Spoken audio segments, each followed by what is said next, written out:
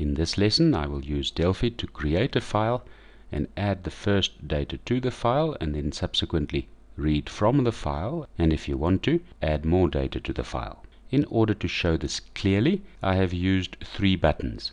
This first button will create the file for the first time, empty its contents, and then allow the user to input data for the first time. This second button will display whatever data there is in the file, and the third button will allow the user to add more lines of data to this text file. The goal of the program is to read in the names of flowers and their prices as integer values. Let's focus on the first button. Before we click on this and you see what I've done, think about what we want to do here. In this button we want to create a file and write data for the first time. Let's have a look. I've created one variable in this button, and it's a variable I need for a message dialog position.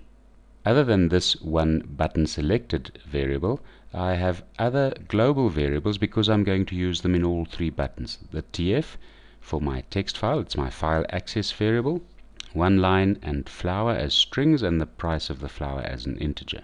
Let's display the programming area somewhat larger. Great. So right at the beginning of this button I put a message dialog box which warns the user that if he continues, everything that exists in this file already will be wiped out. So button selected, that variable over there, equals message dialog pause. If this file has stuff in it already, then you will lose it if you continue, and that is the position of this message dialog box. If button selected equals mr cancel, then exit. We do not want to continue if the user realizes he made a mistake. Other than that, our program continues normally. Assign file tf to prices.txt and rewrite it. I don't have to check whether it exists. That's why I put this line in comments so that it is not executed. Rewrite the file will do a few things. If the file does not exist yet, then the rewrite statement will create a new file. Once the file is opened for writing, the file pointer will be placed at the beginning of the file. A copy of the empty file is made on disk. If, however, the file does exist, then the contents of this file is deleted, and that's why we warn the user over here. If the file does exist, the contents is deleted, and the file pointer is once again placed at the beginning of the file, and the file is ready for receiving data.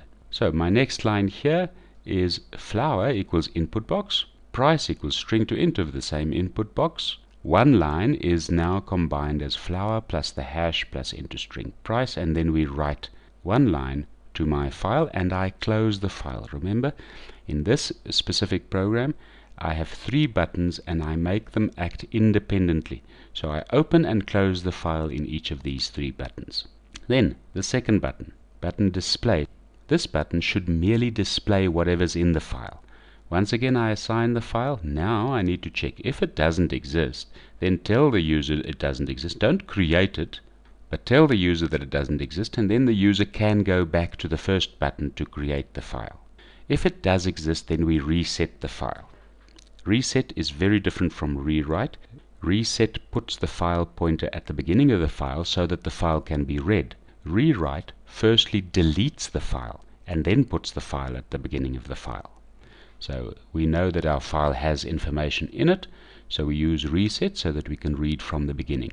And then we loop from the top to the bottom, reading one line at a time and displaying it using the #9 characters. And once again I close my file at the end. And the last button, this is the button append. I want to add values to the file. Assign file, if it doesn't exist, then show that it doesn't exist and exit. Okay, then you must go back to the first button. If it does exist, then we use append. Append opens the file for writing and puts the file pointer at the end of the file, so that if you write something now, it will be added at the end of the file. This code is the same as the first button, and we close the file at the end. Let's see what it looks like when we run this program. Create and store data. Let's click on it. It warns us if there is stuff in it, then you will lose it. Okay, so we are creating it. We are creating our file. Let's make it Daisy, and let's make the price 10. So now I've created the file for the first time. If I click on the button again, it will warn us we will lose whatever's in there. So click on cancel. Display the data in the file, and we have Daisy and 10. And now let's add a few items to the file. Flower name Rose, and price is going to be 20 Rand, and add some more to the file. Petunia and 4 Rand. And let's display the data in the file. There are 2 daisies in my rich edit now because I forgot to delete it from the rich edit. It's still in the file only once, but it appears on the rich edit twice. So we can change the code to clear the rich edit here. Let's do that quickly. Display, right at the beginning I must say readout.clear. Run my program and display the data, and I only have 1 daisy, and I can display it again. Good. I hope this helps you in writing your own text files.